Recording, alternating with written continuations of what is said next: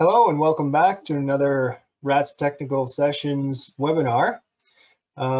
Just want to make a couple announcements now that COVID is, the restrictions are winding down. We're looking forward to going back to in-person meetings.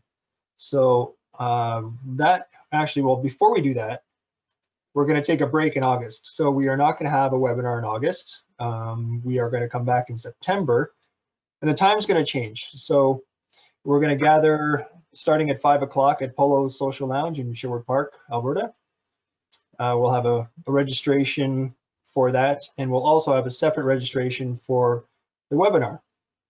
So that the webinar will start at 5:30 local time. So if you are in Europe, Middle East, Asia, it might be a little bit later because that'll be essentially 5.5 hours, later than now. So anyways, you can catch that on YouTube if you miss it, if you miss the live broadcast. So this month we have talking about Sulzer's multi-phase pumps. It's pretty interesting technology, something I haven't seen before. So in the latter era of the oil and gas age, this type of technology can really do wonders. So our presenter today, we have Clive Wild here. Xavier Gaillard from Sulzer Pumps was not able to join us. He is in Angola doing some field work on a pump. So Clive, who's here, he owns SAVIA Consulting, but he has been in the rotating equipment industry since 1991, both as equipment manufacturer and operator. And since 2009, his focus has pretty much mostly been oil and gas industry, retrofit solutions, troubleshooting at site around the globe for many of the different major operators. He spent a 3-year period with Total E&P in Aberdeen as the lead mechanical engineer, focusing predominantly on operation and reliability of the world's largest offshore multi-phase pumps on the Dunbar platform. And so since 2018, now, Clive has started SAVIA Consulting, as I mentioned, which is a engineering consultancy to help operators and end users solve machinery issues, improve reliability as a rotating equipment specialist across a variety of projects and industries. But today, we're going to focus on multi-phase. So here's Clive, and we're going to run a poll real quick. Just want to see, who is in this industry here. Okay, so if you see this screen, are you working for a company in the oil field extraction industry? Yes, currently. No, a different part of the industry. No, but previously yes. And I love lamp. So if it doesn't apply to you. Anyways, it'd be the same as no. Thank you for voting promptly. Really good results so far. Okay, a couple more seconds, then I'll shut down the voting and we'll see where everybody's at. Okay. Now let's see here, share. Okay. Right. So 33%, wow, that's amazing actually. Amazing number of people, I was surprised. So definitely in the applicable oil field extraction industry, no, a different part of the industry. No, previously yes. And then 5% of you love lamp. So if you combine the yes currently and the previously yes, hey, that's just about 50% if I do my math right. So anyways, I will shut this down and I will let you get back to your presentation. And I'll be back with you later on for Q&A. And you got to switch the screen there. Have I done it? There we go. Perfect. Oh, right, excellent. Well, good evening, ladies and gentlemen. Thank you to Andrew for that presentation, and thank you very much to RATS for hosting this seminar on multi-phase pumping. My timings have been a bit hit and miss this week as I've been practicing, so hopefully we'll get everything done within the time frame. So I'm going to launch straight in and talk about some, if it works. Here we go. Right, so why that's different now, I don't know, but okay, so we're going to talk about some case studies and examples. I've got 5 case studies here that really highlight what the different facets of the multi-phase pump are and the different things that it can do within what the oil and gas production industry. So I'm going to, first example I'm going to show you is for a facility in the North Sea, Norwegian North Sea, for Tambar.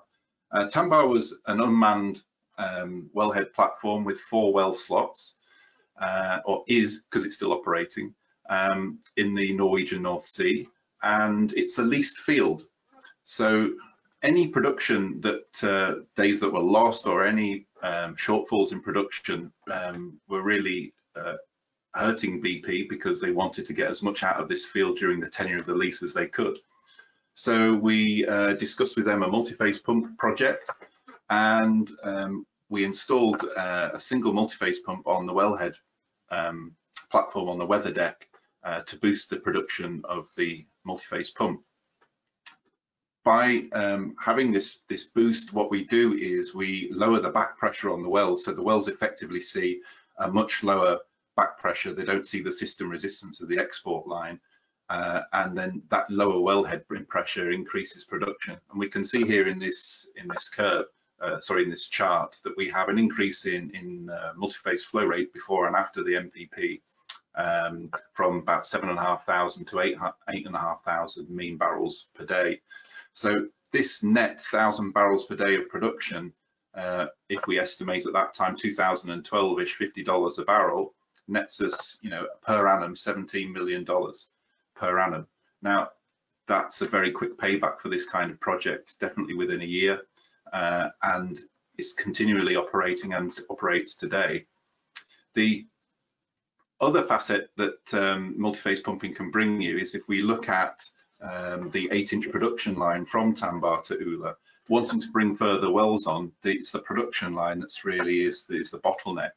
And by using the multi-phase pump to discharge at a higher pressure than the wells can achieve, what we do is we effectively de-bottleneck that pipeline. There's no need to put another one in or to run a second pipeline. So by using that high discharge pressure from the multi-phase pump, we can effectively de-bottleneck that pipeline and increase production and effectively flow more than one well, which was a limitation previously.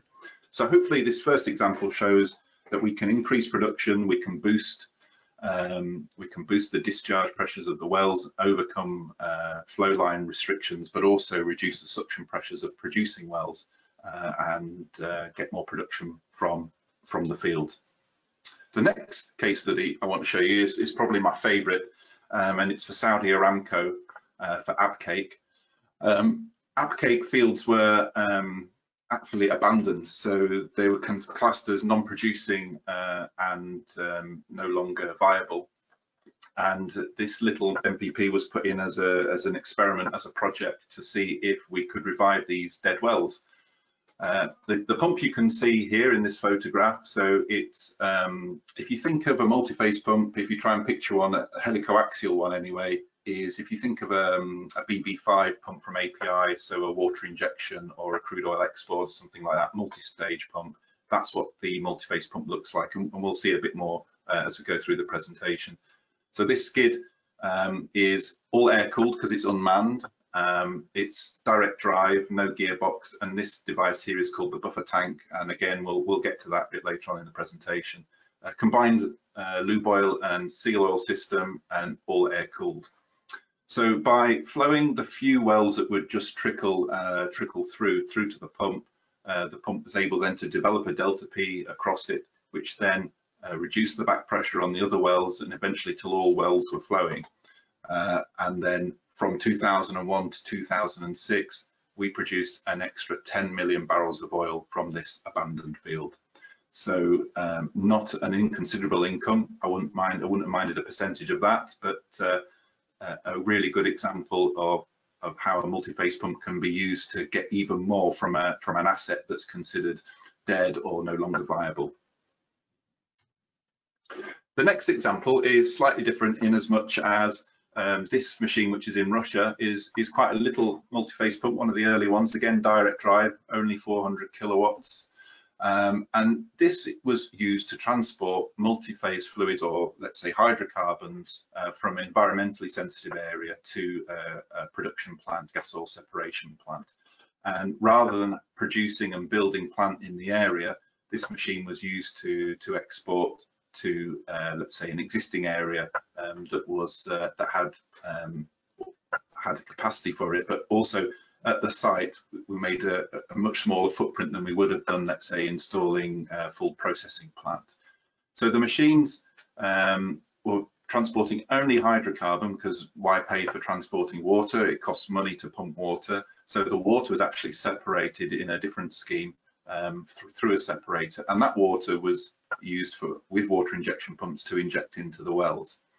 So quite a neat little scheme, only pumping the hydrocarbon, transporting it away from this environmentally sensitive area, and minimizing the footprint that we could install.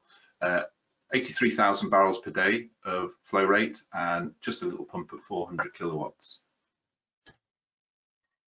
The next example is one my colleague who can't be with us this afternoon or this evening, unfortunately. Xavier, he spent a lot of time in Algeria commissioning these machines. These were put in primarily to stop flaring at the remote location. So I've worked in Algeria a few times, and you can drive through the desert for hours on end and not see a soul, but what you do see are these dark plumes on the horizon from all the flaring that takes place. This particular site, they wanted to use the gas to use it for injection into the wells. So as well as reducing flaring, the gas that was then transported the 37 kilometers down the pipeline to the separation plant, that separation plant then had compression and used that to inject that gas into the wells and boost production. So this is a scheme really that demonstrates how we can also be environmentally friendly by using the multi-phase pump to stop the flaring and to repurpose the gas. What we can see here is another buffer tank. So this buffer tank feeds both skids, and these skids are again air cooled, but slightly different this time. Larger pump with a gearbox and electric motor. The lube oil and seal oil system are not combined in this case, they're separate, but the air blast cooler cools both systems. And just out of shot is a container containing the variable frequency drive, because the majority of all multi-phase pumps or helico-axial multi-phase pumps are variable speed drive, and that will become apparent as to why a bit later on. And yes, those that variable frequency drive and transformers, they were water cooled, but through an air blast cooler.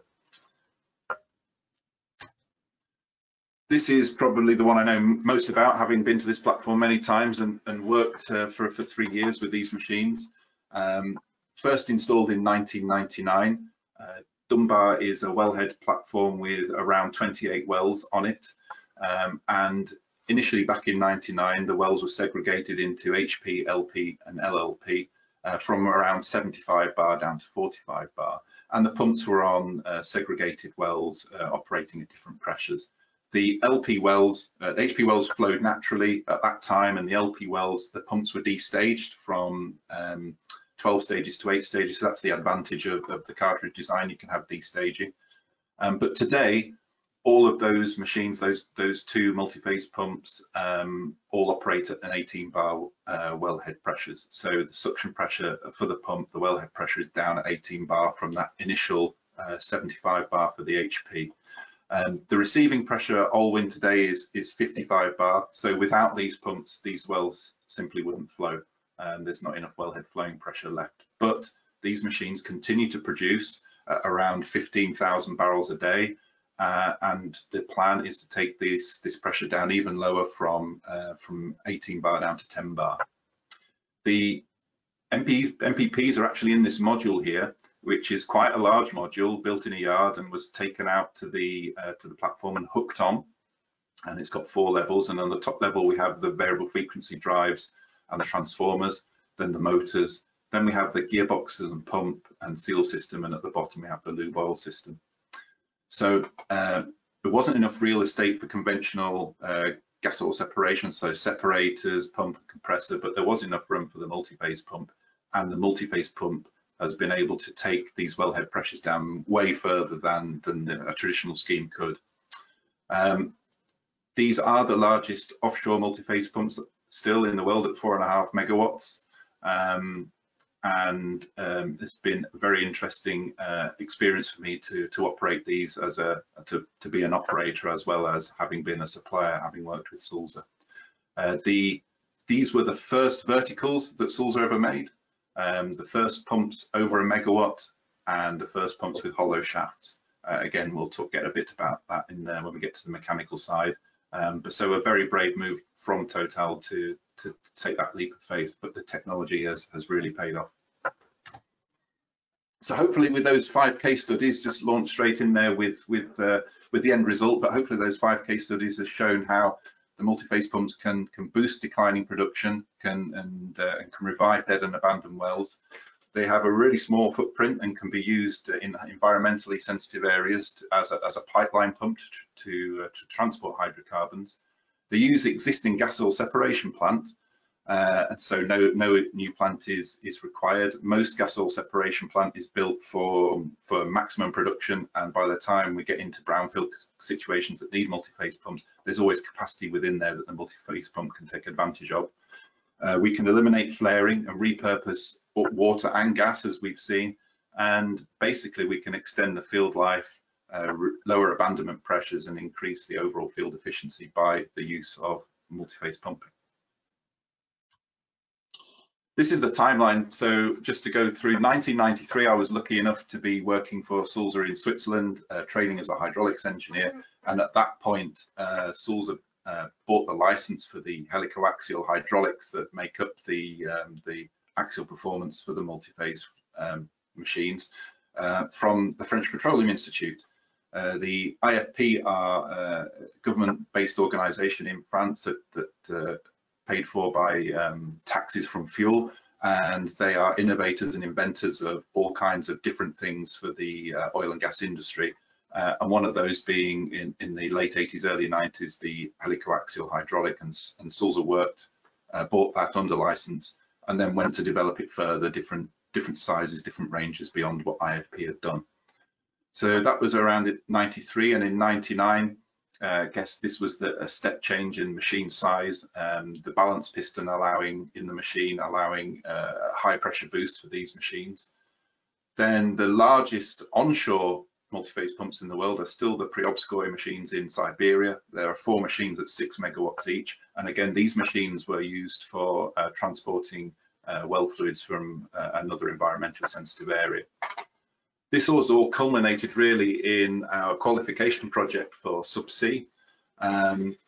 This is a step change in the subsea market, in as much as up to this point subsea motors were capable of around 4,000 RPM, 4 megawatts, but Sulzer, in conjunction with FMC and DDS in California, developed a super synchronous motor with permanent magnets that had very low losses, and so we were able to achieve high speeds and high powers, 6 megawatts, 6,000 RPM for the subsea machine. So we were told we had to get it wet in order to qualify, and that's what we did. We built this test facility in Leeds. I had a hand in designing some of this and working with the guys on that at that time, and a very exciting project that has culminated in the sale of several subsea multi-phase pump projects, the first being BC10 in Shell, for Shell in Brazil, and Block 1506 for Angola, where my colleague Xavier is currently residing. So we're going to talk a little bit now about the mechanical features. So I said that if you wanted to imagine what a multi-phase pump looked like, a helico-axial multi-phase pump, imagine a BB5 water injection pump. And from the hydraulics outboard, that's exactly what we have. So we have a conventional double mechanical seal. So we always need a double mechanical seal with a barrier system so that the barrier pressure is higher than the hydrocarbon pressure inside to stop any hydrocarbon leaks. So we have a conventional double mechanical seal with a barrier system, not a dry gas seal, so wet seals for using pumped, so it's pump technology. Then outboard of that we have our journal bearings, which are tilting pad journals for rotordynamic support, and we have a conventional tilting pad thrust bearing.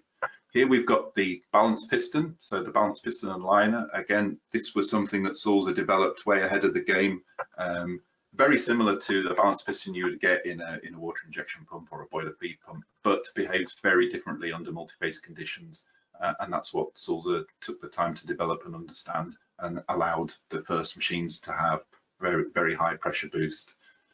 Inboard of those bearings and mechanical seals, this is where things change slightly. So we have essentially compressor hydraulics. We don't have any hydrodynamic support that we would have in a single phase pump, so water, high pressure water passing through small clearances acting as a hydrodynamic bearing doesn't exist. We are mostly gas in here, and so this is why we need the tilting pad, the journal bearings, to give us extra hydrodynamic support. Again, unlike a pump, these machines run past first critical speed, so they tend to run between first and second critical speed for the high speed options, whereas a conventional pump runs below its first critical speed. The shaft sometimes can be hollow depending on the length and the rotordynamic requirements and the damping available within the machine, but the hollow shaft gives virtually the same stiffness but with a much lower weight. So what that does is it spreads the first and critical speed, second critical speeds, that allows a really broad speed range of operation, typically between 3,000 and 6,000 RPM. The hydraulic sizes that we have, so there are 11 frame sizes. MPP1 frame size is an outer diameter of the impeller of around 200 millimeters, and MPP11 is 420 millimeters in diameter. The pre-ops coin machines are MPP11, 420 millimeters. That's not to say that's the maximum. If there is a requirement for bigger, it can be done. We have looked at that, and that's something that that can be explored. And in the range of hydraulics, so specific speeds, we go from what we call an LA Laufrad 0, so being the largest impeller in terms of flow, down to an LA7. So there are 8 different specific speeds, and the reason for that will become apparent as we move through. In terms of materials of construction, tend to be duplex, super duplex, or a nickel-based alloy such as Inconel. The operating region for super duplex is in this area here between B and C, and here we get into the special alloy areas. The reason for this is we're pumping well fluids direct from the well, so there's all sorts of nasties in there. So there's your produced water, there's your H2S, CO2, anything that can come out of the well has to go through the pump. So for that reason, the materials tend to be more on the exotic side. Most of the machineries that I've been involved with has either been super duplex or Inconel based. We're also able, I must mention at this point, that coatings feature within the machine to protect against abrasives. So we can add tungsten carbide coatings on the blades and the diffusers to protect against abrasive wear, should that be required. So I mentioned the different specific speeds, and the reason for that is just like a compressor, as we compress, the gas goes into the fluid, and so our volumetric flow rate reduces as we go through the machine. So unlike a single phase pump where what comes in must go out, with a compressor it's slightly different. As we compress the gas, we need a slightly lower volumetric flow rate through each of the stages. So that's why we have a change in stage width as we go through. You'll note that we have very shallow blades, so low blade loading, but we have like a conical shape on the hub, which is what builds the pressure. This is the impeller. So if you imagine a woodworking screw for joinery, and you imagine the shank of that, it looks like that, but with several thread starts, so 5 vanes typically. And here we have the diffusers. These are split, so again like a compressor and not like an injection pump, but these are built around the rotor. The rotor doesn't come back apart once it's built, and then everything's encased within an inner casing that fits inside the barrel. These are typically machined out of solid. It says cast here, but we can cast, but the numbers tend to be so low, and there's such a change of impellers within the machine. It's more economic for small quantities to machine out of solid. And important to say also that we can pump anything from 100% liquid through here to 100% gas. Now, with 100% gas, you might not be generating the delta P that you need, because to generate pressure, you need mixture density, so you need a good mixture density. So these aren't like traditional centrifugal compressor wheels, but you can pump 100% gas. So Clive, can you just clarify, sorry, just going back to that diagram there, can you just confirm how that's, kind of assembled together with those static? Yeah, so the rotor is bit, so there are key slots on the rotor, and the shaft is machined to accept the different stages and the widths of the impeller, just like a conventional pump is built on a multi-stage. But rather than let's say for a water injection pump, where you put your first impeller on, then you put your diffuser on, and then you put your stage casing on, and then you put your next impeller. Here we build the rotor fully, and then these diffusers, which are split radially like that, go around the shaft. You can just see a rotating wear piece here, and the diffusers sit around that, and then everything's encased within an inner casing. Right, and then that's slid into the bundle. Okay.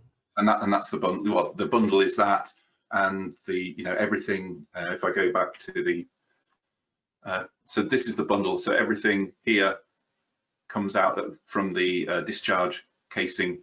Everything pulls out and leaves the barrel in place. So if you have an emergency repair or you need to overhaul, the barrel stays in place, and the whole cartridge is removable from the barrel. You've just screwed up my timings now, Andrew, so I'm blaming you. So within the abstract for this presentation, there was some talk about the differences between helico-axial and positive displacement.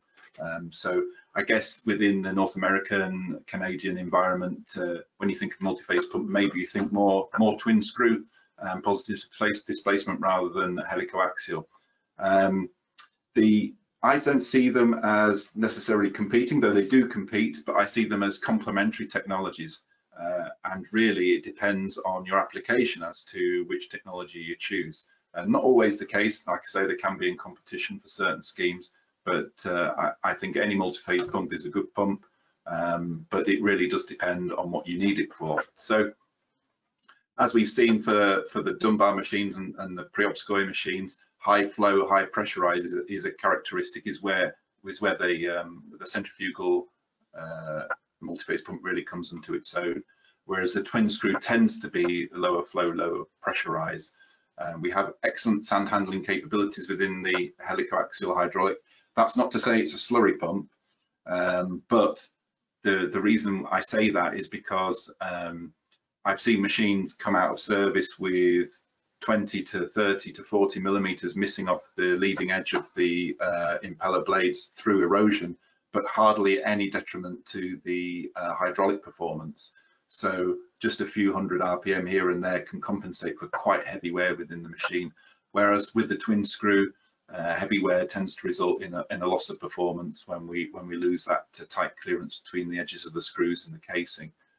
As I mentioned before, we can run dry, but we do need, without mixture density, we can't produce pressure.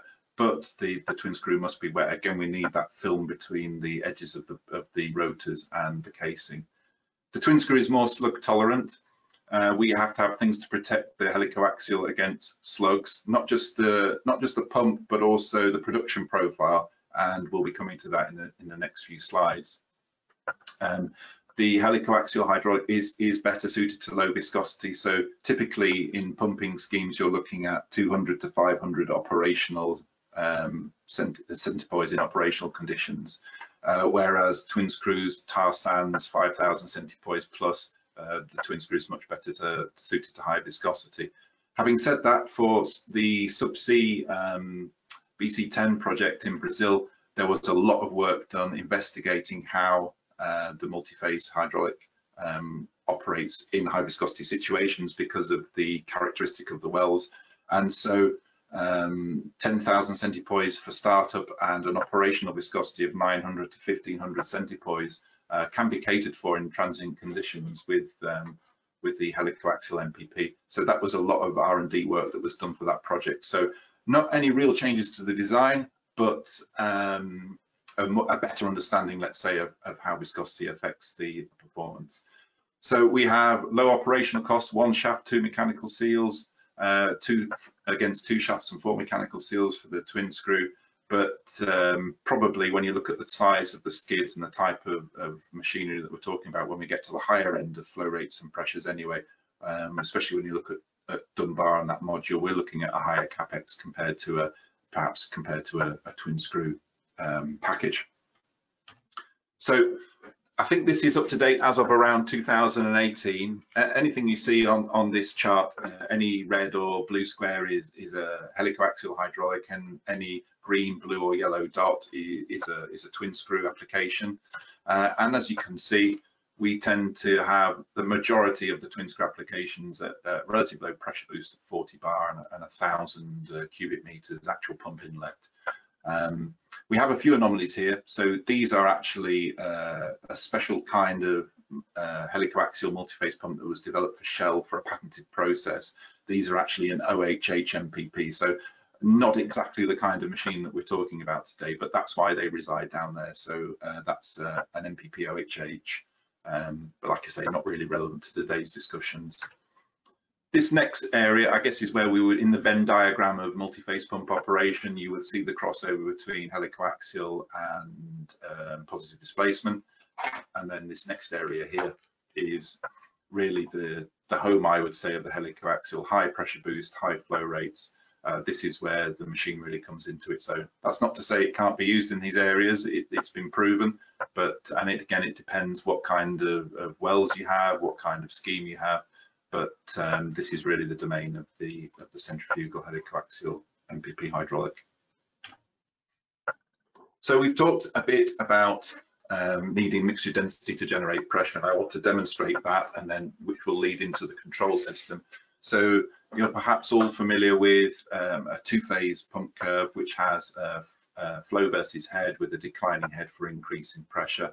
For the multi-phase pump, we can't really give you a curve for any one condition.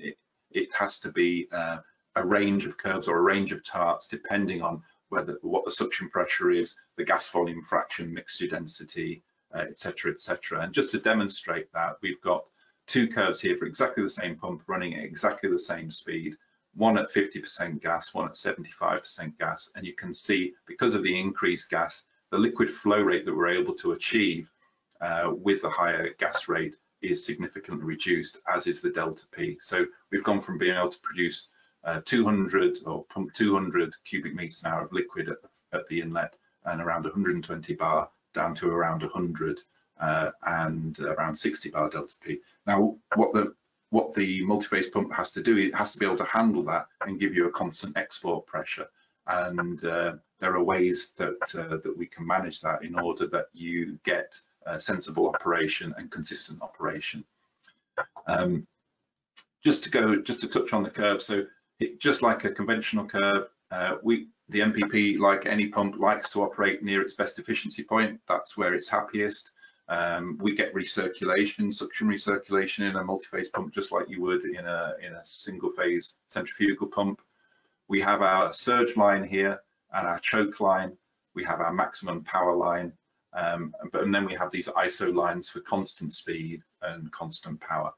So it's more of a chart than a curve for the multi-phase pump. And if we change the suction pressure or change the gas or change the speed, you would have to have a new chart to represent that performance. So what are the things that we can do to protect the pump and to protect production and maximize production? So when we look at running with slugs, which is what we get. We get slugging wells, especially as fields are developed. You get cyclic wells can give quite onerous slugging characteristics. And if you run in constant speed, what happens is the pump can actually exacerbate those slugs. So as you saw in the last slide, you get a variation in discharge pressure. So when you get a slug of water coming through, you develop a high delta P across the pump. That high delta P then reduces the back pressure on the wells, and the wells think, great, I can flow, and they flow, and then you get a big slug of gas coming out. And so what actually happens is running in constant speed actually exacerbates the slugging characteristics of the wells and actually makes them difficult to produce. Using torque control kind of calms that down and makes the pump behave much better. And what torque control is it reacts to the fluids that come into the pump at that time. So as a liquid slug comes in, a high torque will be detected and the pump will slow down, and it will generate a lower delta, or the same delta P, won't generate a high delta P, so the pump will slow down. And as a gas slug comes in, the torque is reduced, so we're trying to control on a constant torque, and so the pump will speed up. And so in that way, we maintain a constant discharge pressure, we can maintain a constant export pressure, and we reduce this cyclic effect on the wellheads, and therefore reduce slugging. The minimum flow operation, so let's say we get a situation where we do have a really big pocket of gas. Sometimes during startup, this is most common, you have a gas pocket on top of the well that you have to produce. You can either flare it off or you can put it through the pump. But then in that case, we have to run in recycle, and it moves, running in recycle moves the pump into a safe operating zone. There's not many multi-phase flow meters installed on these sites. They tend to be quite expensive and can be quite temperamental. So Sulzer has a patented system of inferring the flow from power, speed, delta P, and the fluid parameters, fluid and gas parameters.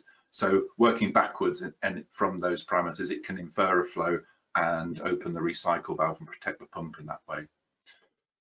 An evolution of torque control is suction pressure control, or to give it its full name, suction pressure cascade control. So what we experienced with the operators in the early days of torque control, they would say, well, the wells keep changing, the process changes, and I keep having to change my torque, but I'm not sure what I should change it to. And if I want more production, do I increase the torque or decrease the torque? And do I put 50 Newton meters in, or do I put 500 Newton meters in? And so to make it easier for the operators and to make it more capable of handling changing fluid parameters within the wells, because in some schemes you have a lot of wells gathered together, we invented suction pressure cascade control. Now what that does is the operator now, say he's operating at 25 bar, everything's within normal operating parameters. He sees he's got capacity in flow and speed, and he wants to maximize production and reduce the suction pressure. He'll put that new suction pressure into the control system, so he'll go from 25 to 23, and then that will write a new torque to the control system, which will then vary the speed, and then it will keep monitoring that suction pressure, so it keeps it absolutely constant and keeps the export and the pressure spot on.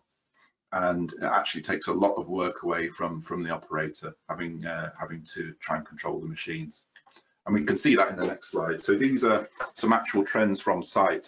So we can see everything on the left-hand side here is in constant speed control. So hopefully you can see this green line here is speed, which is constant. And then everything to the right-hand side is once we've gone into torque control. So some important things to note. The phenomenon I was talking to you about, we're having liquid slugs.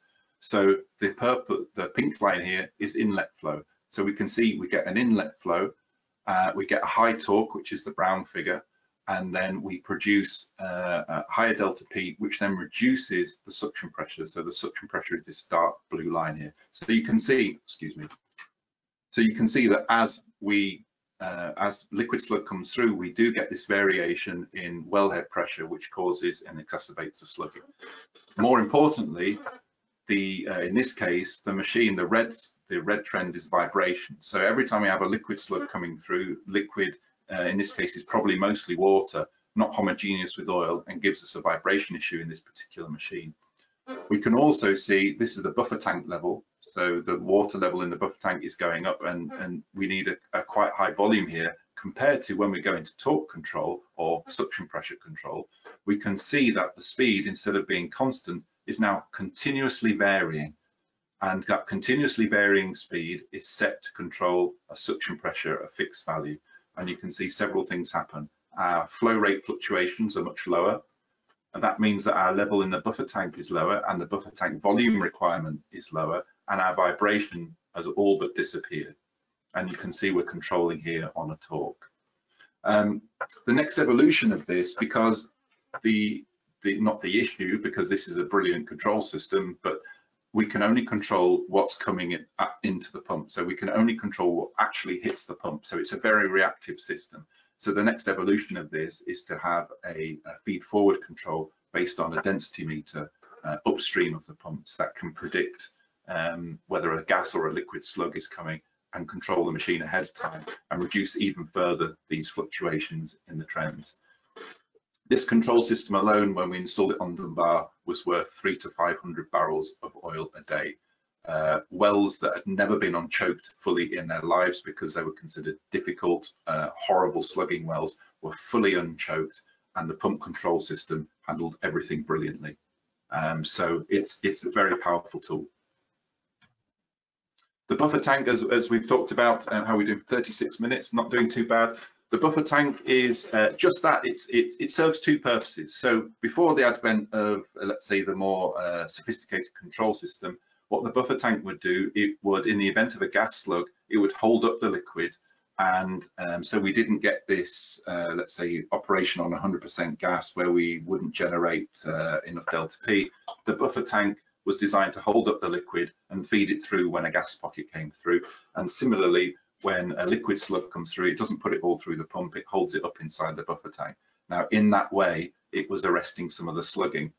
The size, the volume of the buffer tank that you need depends on the maximum size of the slug that you're going to get. Now, for a system like Dunbar or some of the other MPPs that have been in operation for a decade or more, it's very hard to predict what that process is going to be. So you tend to install the largest buffer tank that you can afford to on the site. What you can see, the difference that the volume makes is the larger the buffer tank volume, the easier it will manage this transition from gas to liquid and back again. So the larger the volume, the better the transition for coping with liquid and gas slugs that come into the machine. So using the control system, using the buffer tank, this is how we manage these changes in gas and these changes in pump performance that we've seen. The other primary function of the buffer tank is to remix the flow. So if you imagine a long pipeline or on an offshore application where you have a large riser of 100 meters or 200 meters, you're going to get slugging created by the vertical riser. And what this buffer tank does is it gathers those hydrocarbons and those well fluids back together, and it remixes them right at the inlet of the pump, creating a much more homogeneous mixture to go into the machine and helping the machine perform. And again, those are those two examples that we saw of the two buffer tanks. The shared one for Sonatrach in Algeria, and the one on the pump suction, the small one for the applicator machine. So last few slides now, I'm going to talk a little bit about the testing. Again, I was very fortunate to be the test manager for Leeds between 95 and 2005. Leeds has a fantastic string test facility and also now has the multi-phase test facility, including the subsea test bed.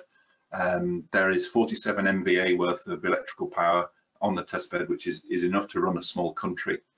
And as well as the subsea test facility, we also have a fantastic gas turbine test bed. This was built in around 2002 during my tenure, and is capable of a 30 megawatt full load, full speed gas turbine string test. The very first test we did in there was an RB211 at 30 megawatts for Azerbaijan Caspian Sea gas compression skids. So fantastic facility. Will fit two RB211s in there back to back with their pump or compressor skids. The other test beds are equally as impressive, but probably handling more conventional single phase pump skids that we're used to seeing. So if anyone's ever been to a pump test bed or worked on a pump test bed or witnessed a pump test, the multi-phase pump flow test rig isn't much different to a single phase. So you have your water reservoir. It can be an open well, or in this case, a closed volume. You have your water line that goes into the pump. Your pump pressurizes that water. You measure the discharge pressure, break it down across the valve, cool it, sometimes not depending on the kilowatts, but cool it and send it back to your reservoir. The two-phase test loop is no different. You do all those things. The only difference being you have the gas line that comes out and the water line, and they're separately metered. So you meter your water, you meter your gas, then you mix them just before you go into your pump, and that's how you create your gas volume fraction that you need.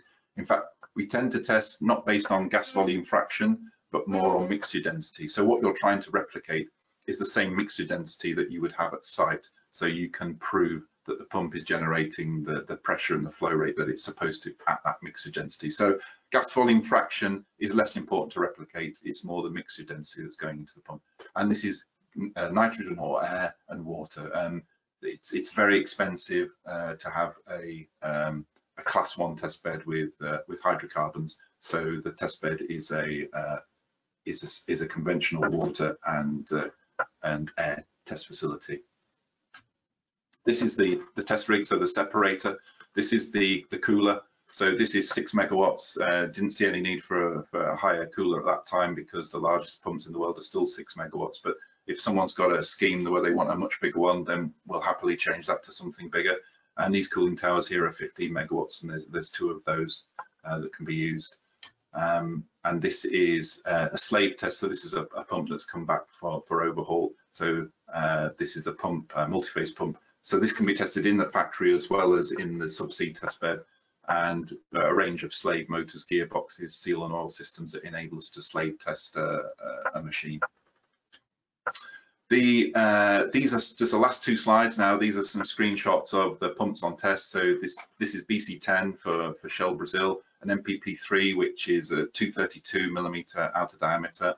And this is the schematic of the test rig. And you can see here, this is the pressure boost that we're getting, 93.7%, 30 bar inlet pressure, 123 bar outlet pressure, so pressure ratio of around 4 for a gas volume fraction, so 42% gas.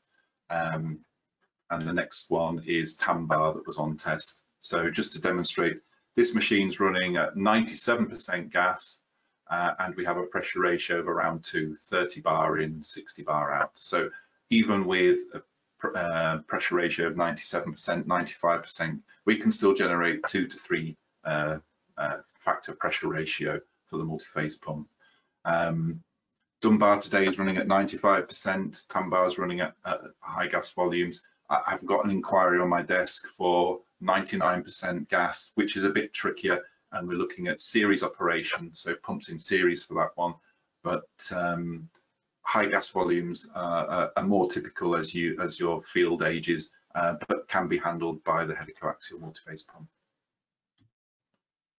So just to conclude, not too bad on time, but just to conclude, hopefully I've demonstrated that the multi-phase pumps are flexible and the different things that they can be used for, the facets they have. So transport of hydrocarbons from environmentally sensitive areas, increasing your production and revenue, and actually getting revenue from what are considered dead and abandoned fields.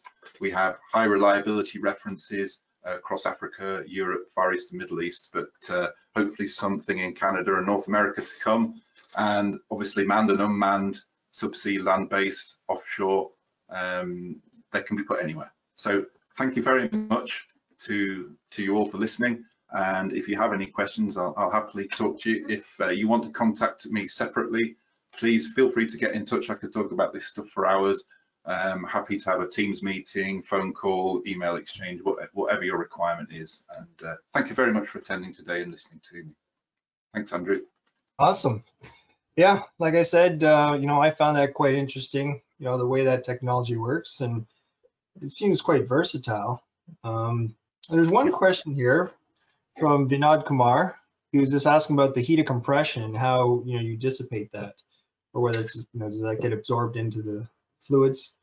So yeah, so the heat of compression, we don't have any aftercoolers or anything like that.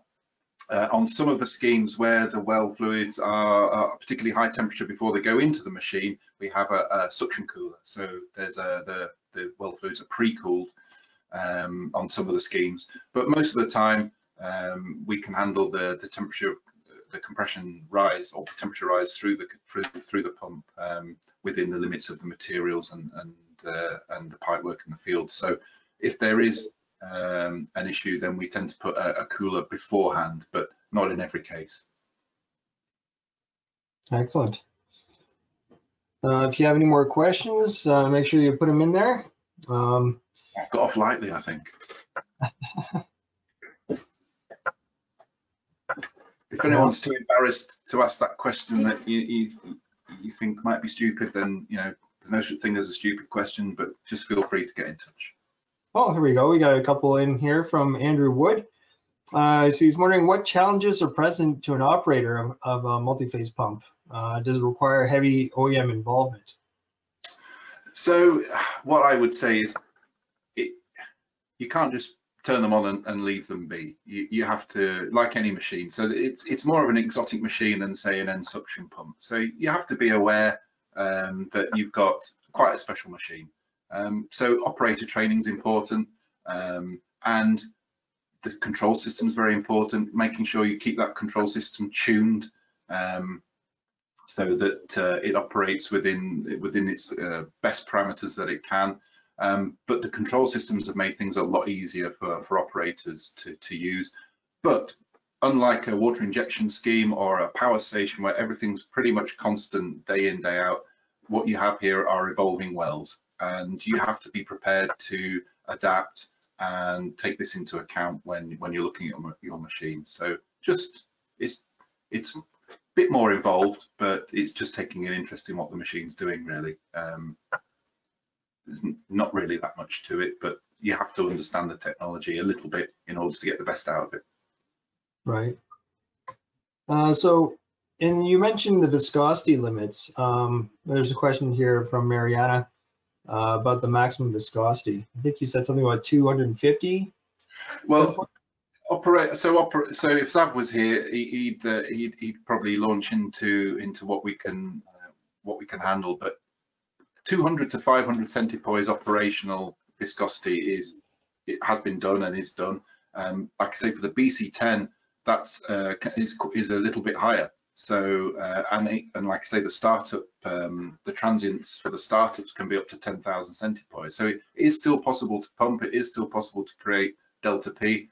But I think that the hydraulic makes most sense and is happiest, gets the best gets the best delta P, gets the best production when we're 200 to 500. But that's not to say that it can't be higher. We just perhaps need more stages or more speed in order to do that.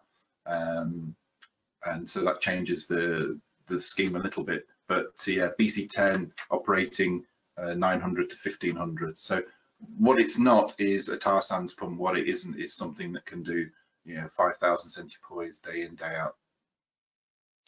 Yeah, okay, that makes sense.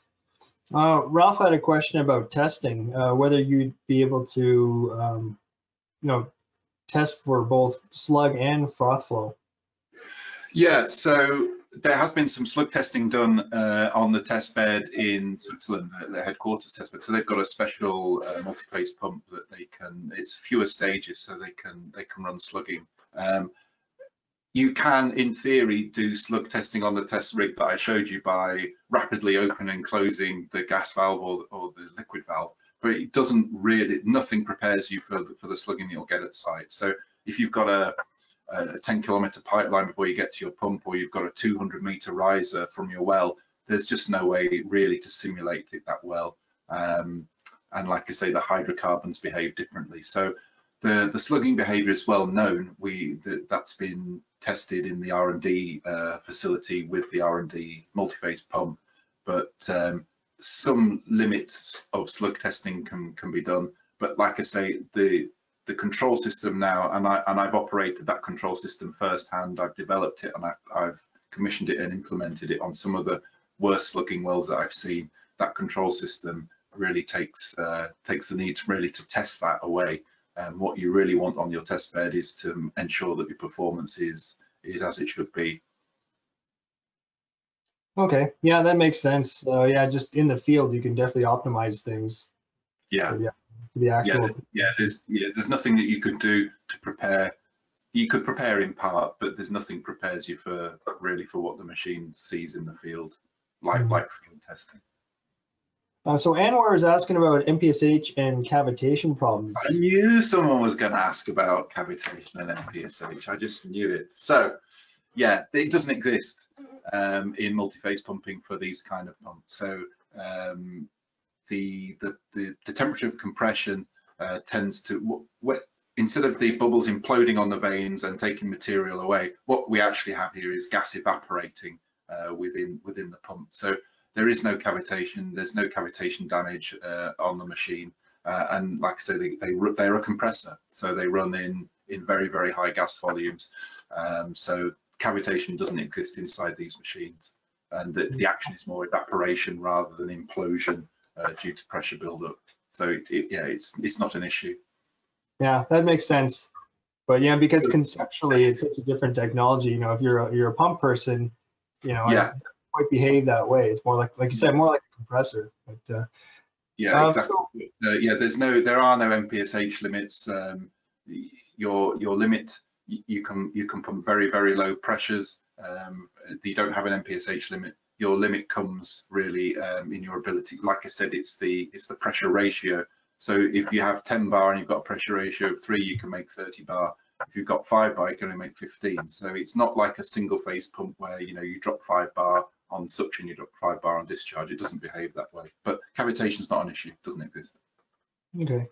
Reza was asking about impeller materials, you know, as far as, you know, liquid drops, high velocity, and erosion type thing. So I think you mentioned some.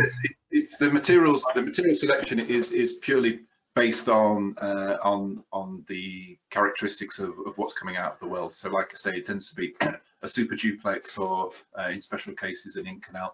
But we can coat those with HVOF, tungsten carbide coatings to give a bit more longevity. But as I mentioned, the wear that you sometimes get in an abrasive situation.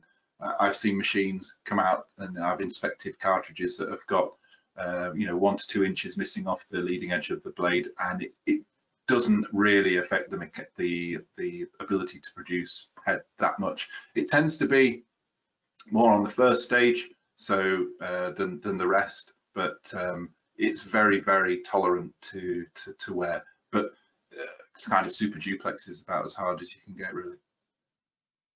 And then, like you said, you speed it up to compensate for any. Yeah, it's variable speed, so you know it automatically compensates. If you get to the limit where you're at maximum speed and you're not getting the pressure you want, that's the time you pull it out. But I've not seen that. It tends to be pulled out due to more kind of change in vibration characteristics that get worse over time. Okay. So we got a couple more questions, and then we're going to wrap up in a couple minutes. I know you know, we'll just get to these couple questions, then we'll be done. Got some easy ones. Well, yeah, Anwar is Anwar questions asking about typical operating speed range. Yeah, so again, it runs between its first and second critical speed normally for the high speed. So typically that's 3,000 RPM to 6,000 RPM. On the Dunbar, we wanted even more pressure to compensate for the decline in the wells, so we wanted to go a bit higher. So those machines actually run between 3,000 and 7,000 RPM. So it depends on the rotor dynamic study that you do on the rotor.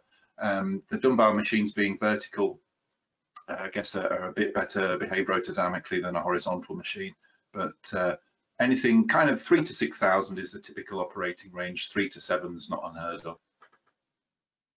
Okay. Vinod is asking about a maintenance facility in Alberta, which, you know, there are Sulzer facilities. And yeah, Sulzer's a global company. It's got service centers all over the US and Canada. There's nothing special really in these machines. If you can strip a BB5 water injection pump, you can definitely work on one of these. Exactly. Low speed balancing, you know, there's nothing special in there in terms of, in fact, building the pump with the guys in Leeds. They actually say it's easier to build than the conventional Centri. Okay. Well, very good. I think that just about wraps it up. So Excellent. Thanks again. That was quite insightful, and hopefully we might have some inquiries potentially to see, you know, what you guys can do for boosting some production. Yeah, please do. And thank you to you, Andrew, and Rats, and thank you to everyone who's attended today and listened to me. And like I say, please just get in touch. If you've got any questions, if you want to chat to me, my details, just get in touch. Yes, definitely. I you know, suggest that, you know, there's a couple other questions that came in, but we just don't have time to address them. But okay, it's definitely, you know, we'll get in touch. Yeah. Thank you very much. Thanks everybody, and look for new updates. We'll just, you know, give you some more updates about when we're doing our live meeting in September. So we'll see you there. We'll see you there in person, or we'll see you online.